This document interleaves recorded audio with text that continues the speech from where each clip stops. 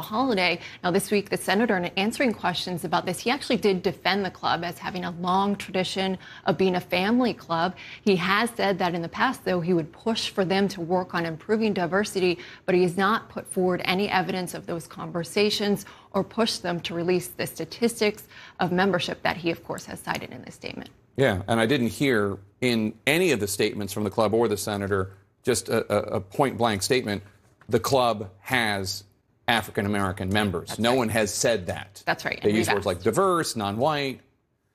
Could clear it up. They haven't. Sunland, thank you so much. Appreciate it. Is the